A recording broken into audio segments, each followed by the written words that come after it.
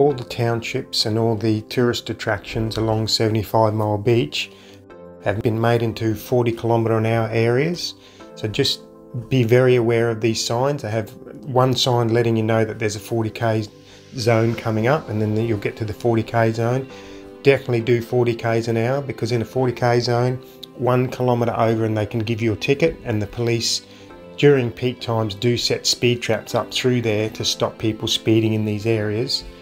Only because there's a lot of people, a lot of children, especially in front of the Mahino wreck at Eli Creek and places like that. There's just a huge number of people, and you cannot speed through those areas. The speed limit is 80km/h on the rest of the beach unless otherwise signed. When the beach is really flat, you feel as though you could do 100 along the beach, no problem at all. But the main reason they enforce the 80km/h speed limit is because we're all running 18 psi in our tyres, and our tyres are quite soft. So sitting on the lower speed definitely makes it a lot safer.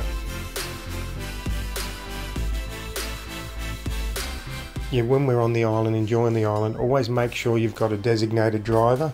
Don't feel as though we're in a remote area and we can drink drive, because they quite often do set up breathalyzer traps, I suppose you'd call them, where they'll pull every vehicle over and everyone will have to blow in the bag.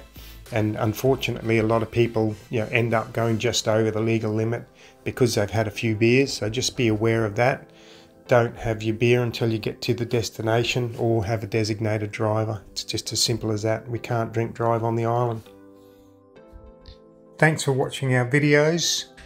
If you're wanting more information about Fraser and travelling the beaches and enjoying all the beautiful things to see over there, we have a YouTube channel that you can subscribe to, all about Fraser, and on there's a collection of videos that you can watch and go through, and you'll pick up a huge amount of knowledge watching the videos. So when you get there, it won't feel like the first time at all.